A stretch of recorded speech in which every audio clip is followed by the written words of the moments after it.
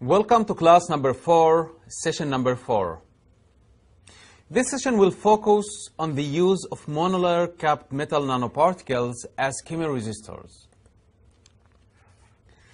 The Chemi resistor term is a combination of two words, chemical and resistance, which relates actually to the electrical resistance.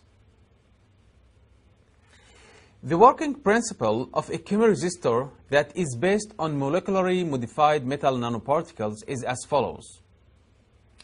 Metallic electrodes are connected to a voltage source, and molecularly modified metal nanoparticles are assembled between the electrodes. In this configuration, the organic ligands are responsible for the absorption of analytes, and the nanoparticles are responsible for conducting the electrical current from one electrode to the other electrode. When voltages is supplied to the system, changes in the electrical properties due to absorption of analytes can be monitored. In general, the change in the resistance of the nanoparticle films can be described using an activated tunneling model seen in the upper equation, where R denotes resistivity of the Chemi resistor, beta denotes tunneling decay constant, or in other words, the electronic coupling coefficient.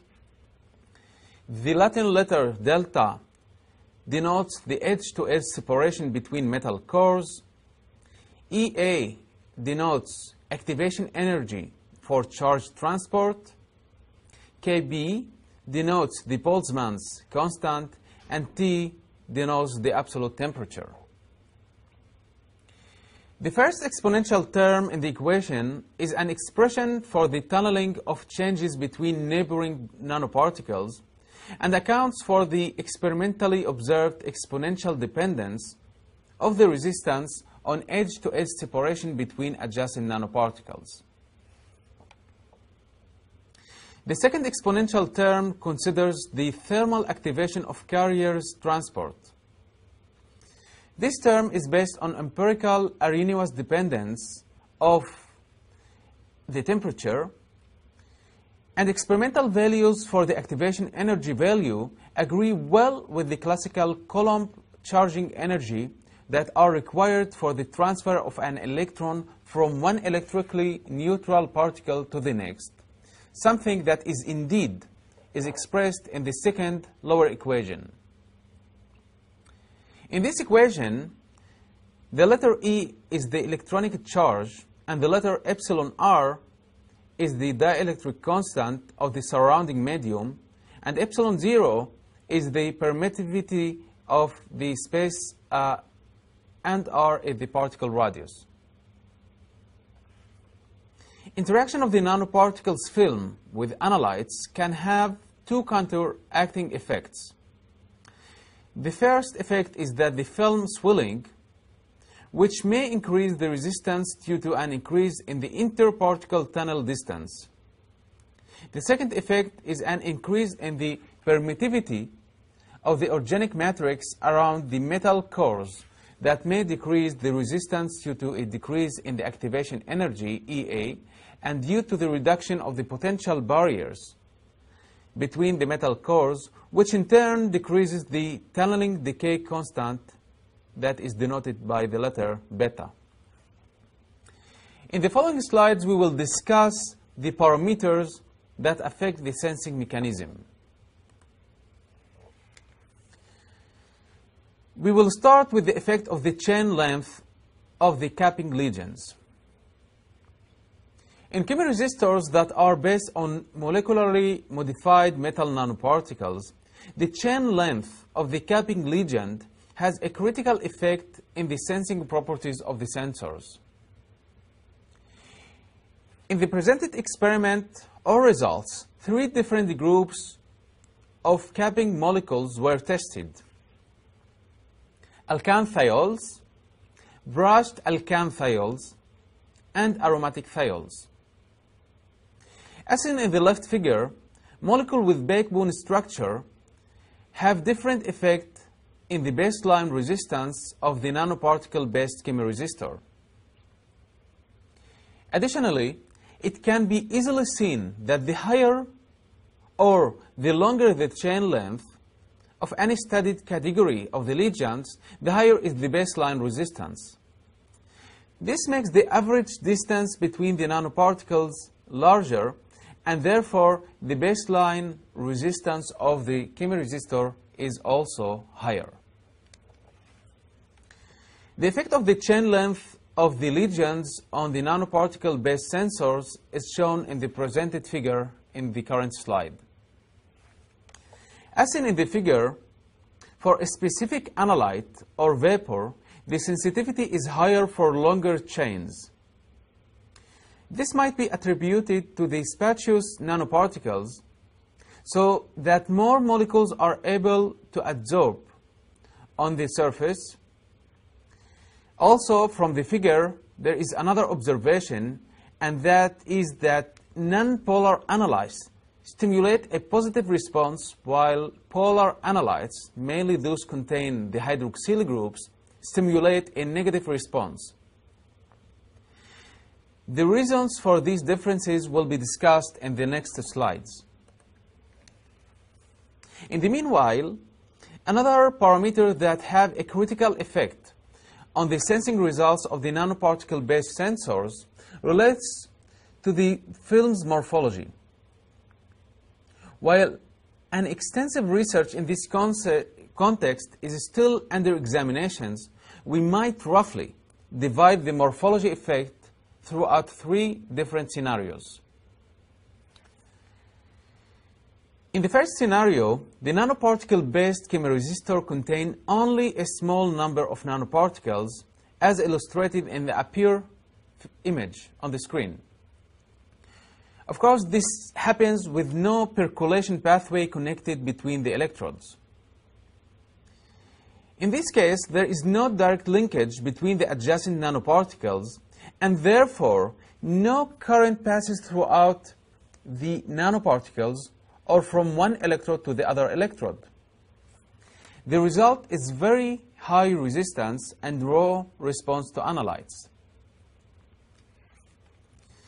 In the second scenario, some islands of nanoparticles are created, but no direct linkage between them occurs. This is illustrated actually in the middle image on the screen.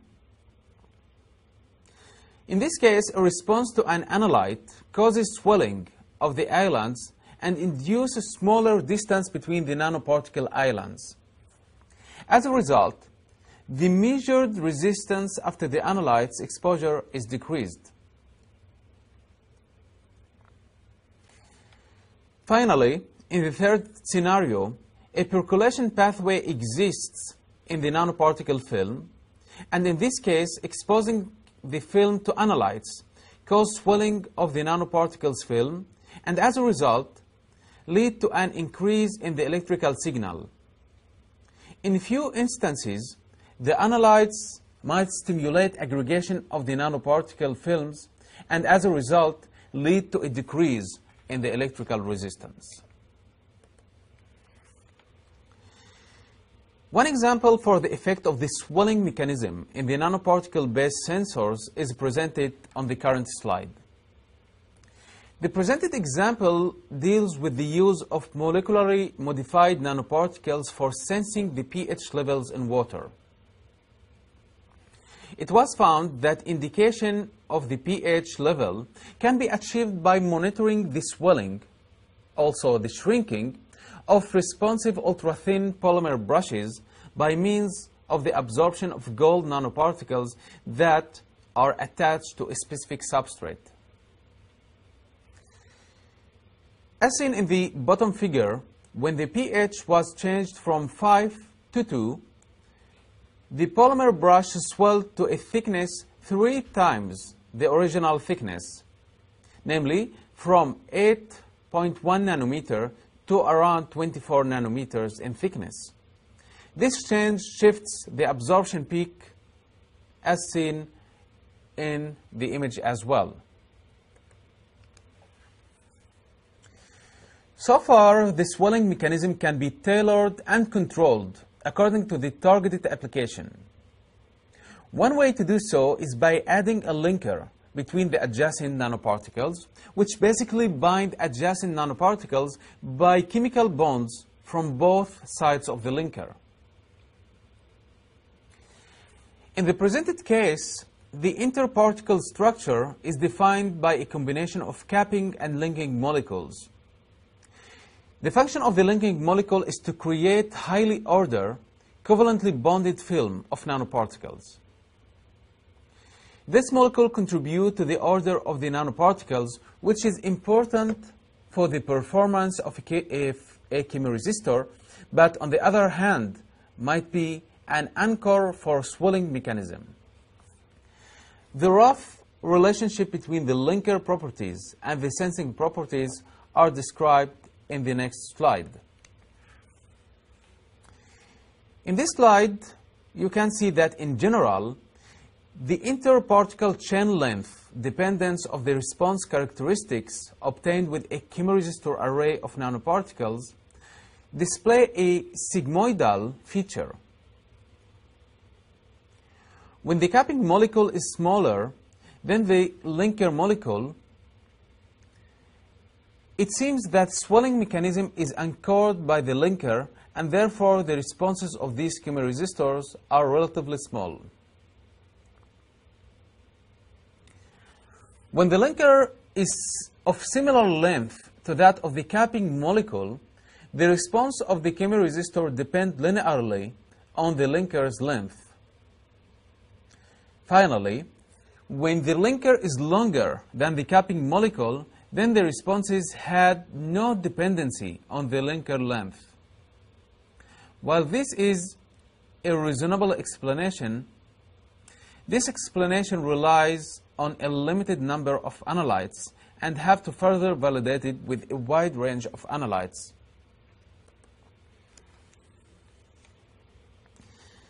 Now we will move to an interesting parameter for sensing application of chemoresistors that are based on nanoparticles.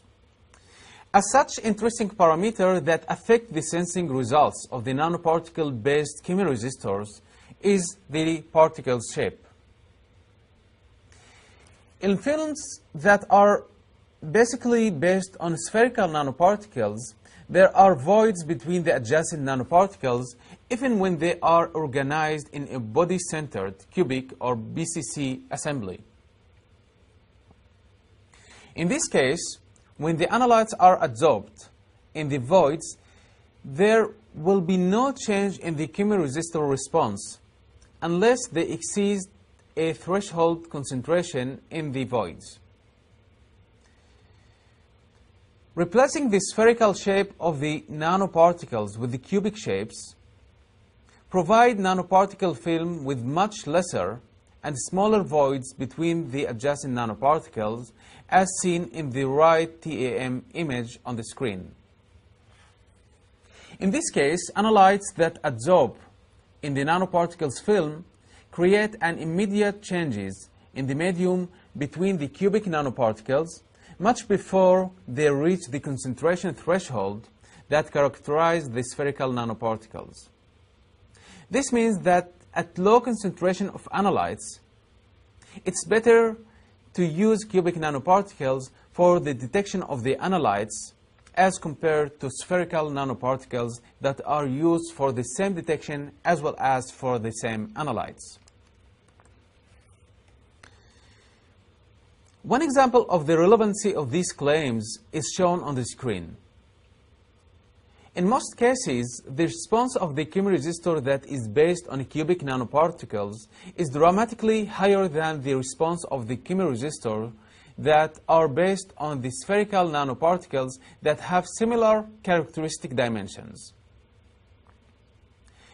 An interesting observation in this figure is that the response of the cubic nanoparticle films towards ONDICAN has both fast response in the first few seconds of the exposure, and also it has slow response afterwards.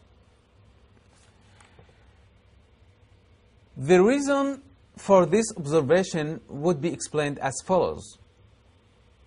ONDICAN is a relatively large molecule. Therefore, in the first few seconds, the ONDICAN diffuse into defects that exist in the cubic nanoparticle films and induce sensing charges. However, when these defects are saturated, the undecans start to diffuse into the smaller voids that exist in the same film. In this case, the diffusion process takes time to fill the voids between the nanoparticles, and therefore a slow response is observed quite clearly. As a support for the relevancy of this explanation, the discussed effect becomes much smaller for shorter molecules like octane and ethanol, as also presented in the same figure on the screen. In conclusion, the control of the properties of the Chemi resistors can be used as a tool to tune a Chemi resistor for specific sensing needs. It's quite simple to control features like the type of capping ligand on the nanoparticles, the length of the capping molecule, which will determine the spacing between the nanoparticles. Also, it's quite easy to control the morphology of the nanoparticle films in the Chemi resistors devices, and also it's quite easy and reasonable to control the shape of the nanoparticles of the chemiresistive film. With this, we come now to the end of class number 4, session number 4. Thank you.